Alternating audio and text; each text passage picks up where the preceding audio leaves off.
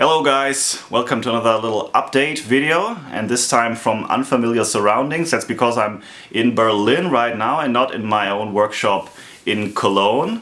And this is the workshop of a couple of friends of mine who founded a company about 5 years ago here in Berlin, and they do electronic as well as mechanical stuff. They basically develop prototypes or products for customers and some pretty out there stuff as well, and we'll have a look around here in this a very interesting lab slash workshop in just a minute. First of all, let me explain a little bit what I'm doing here.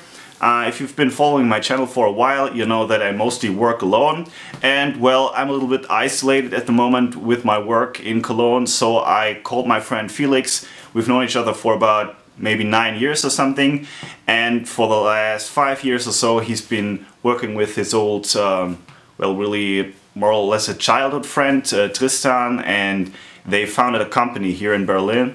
And I just thought I'd bring my own stuff with me. Some of my electric motor test stand equipment is in the other corner of this room, and I've been working on that alongside the other guys for the last couple of days. And then in the evening hours we visited like other companies, other workshops around town. Also stuff like co-working spaces, because in case you didn't know, Berlin is quite well known for having this vibrant startup culture. A lot of people are trying to create their own products, putting them out there, and there are also a lot of like makers here in Berlin. So I was kind of on a mission to explore that a little bit, and I'll make a video, little documentary, where you will learn about this place here, about the history of this company and how they make products, and then we will visit other guys who are doing similar stuff, and that's all very interesting, and I think it'll be online in like 1 or 2 weeks. So it's a Saturday afternoon and I'm alone in here, so let's use that to take a look around then. And you'll notice right away that this looks more like a hobbyist shop at first glance than part of a commercial enterprise, and that's because that's really where it started, I guess. Tristan is one of those guys just like me basically, who started as an electronics hobbyist when he was just a child, and I think he also collected parts for his entire life, because you can find so many salvage parts from VCRs and printers in here. But believe it or not, some of these are actually used to develop commercial products. And this is really in a way a dream come true. Imagine two guys, childhood friends, both like enthusiasts for technology, electronics and mechanical stuff, and they can actually make it. They can actually have their own company and do what they like and make money with it. So over here we have the electronics lab, and what we can see here is part of a DC power supply, a 50-volt rail I guess, for a new CNC milling machine that we will take a look at in just a second. And well, they choose to do this the old-fashioned way and bought this massive transformer here, and Tristan was working on this massive capacitor bank.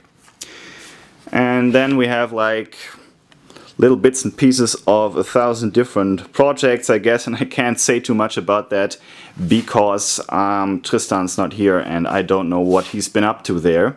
But I know that he's also working sometimes in his off time on high voltage projects. That looks very much like a high voltage generator. And well, this one like here looks like some kind of oscillator. We've been talking about that lately. So he's also working on some hobby projects here alongside the actual commercial stuff. But these guys are not just into electronics, but they are very much into mechanical stuff and rapid prototyping and that kind of stuff. So of course they have a 3D printer. And I have not much experience with that, because I'm very old-fashioned, as you know. But I've heard a lot of good about this Creator Pro here. Maybe I can give you some samples later on. Now here's some of my stuff that I brought with me from Cologne. And that's really what I've been working on over the past 2 weeks.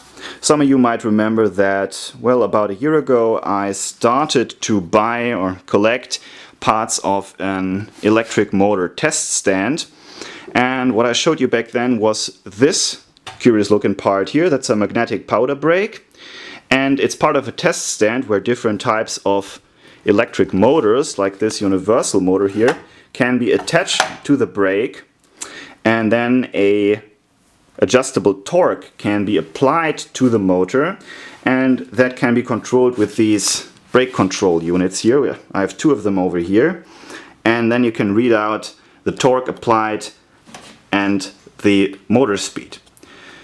But, well, back then I bought a lot of parts, I unboxed them in front of the camera, but then I learned that, for example, the pinouts of these connectors didn't even fit into the control units. They were from the same company but slightly different.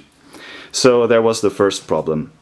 So over the course of the last year I then bought a lot more parts from that same company. I found that on eBay. Another magnetic powder brake, and this time it had the right pinout and fit to the machine. And then I bought more motors. I have now, I guess, 8 or 9 in total, all working on different physical principles.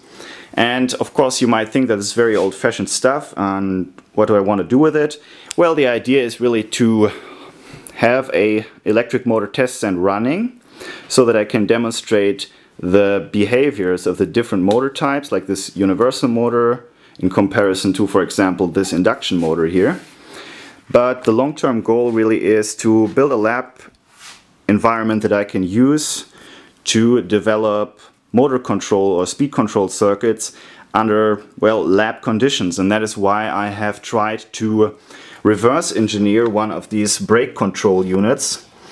It looks easy enough at first glance because this just looks like some very primitive 1970s electronics, but there are actually a lot of op amps on there and a lot of analog regulation is going on, and it took me about 25 hours this week to figure out how it works on a circuit level, and I'm, well, about 85% done with that. So once I really understand how it works, I will hopefully be able to repair the brake units. See, I have 3 identical units. I bought 3 because, well, in the hope that at least one of them would work, but they're all broken. So that's what's going to happen in the next days. I'll try to get at least one running.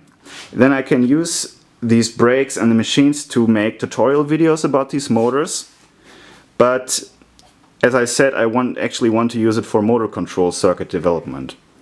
And another cool thing that would be possible, I guess, is to use the test stand to test salvaged motors, or even like motors like this BLDC here. It could be possible to just mechanically adapt these modern motors to the old brakes and then have them tested. And that's really one of the things that really could pay off over the long term.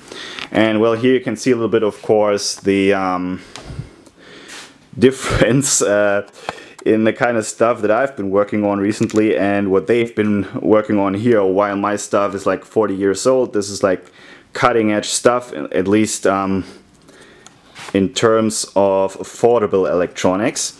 And believe it or not, while this motor here maybe can have a power output of 200, maybe 300 watts, it might get very hot then. This little BLDC here might have like a power rating of up to 1 kilowatts or something like that. And here we have this tiny BLDC controller. I think it's called the VESC. That's for, I think, VEDA electronic speed controller. You can look that up online. I don't know how much it costs, but as far as I know, each of these 3 MOSFETs here is rated for an average current of 100 amps or something. Really kind of crazy. So these guys are working a lot at the moment with high-powered BLDCs and really very modern stepper and BLDC control electronics. And that's something that I also want to get into. So you'll hear much more about this stuff in the next couple of regular episodes once we're back in Cologne. While we're here, let's explore what these guys are doing here. And you can see that they're into milling. They had this CNC milling machine installed on the wall over there until a couple of days ago when we took it down, and you'll see why in just a second.